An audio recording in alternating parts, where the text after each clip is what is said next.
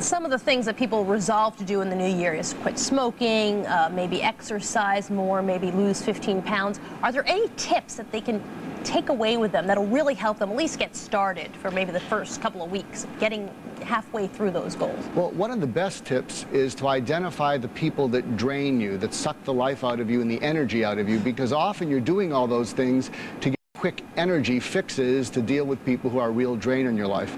So if you can take the first 30 days or 60 days and figure out what is draining from your life and figure out a way to stop that, then you won't need those quick energy fixes that you need to make it from lunch to dinner. Do you think it's better to resolve to do something with another person, or is it sort of better to just take it on by yourself? I think it's better to do it with another person, because then when you're feeling less disciplined, less motivated, they can kick you in the rear and get you started, and you can kick them. And there's something about actually doing something with someone that takes the difficulty of doing without that habit you're trying to break. Do you make resolutions every year?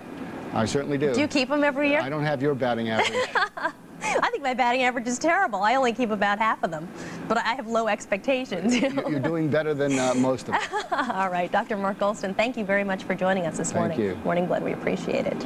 And still ahead on Morning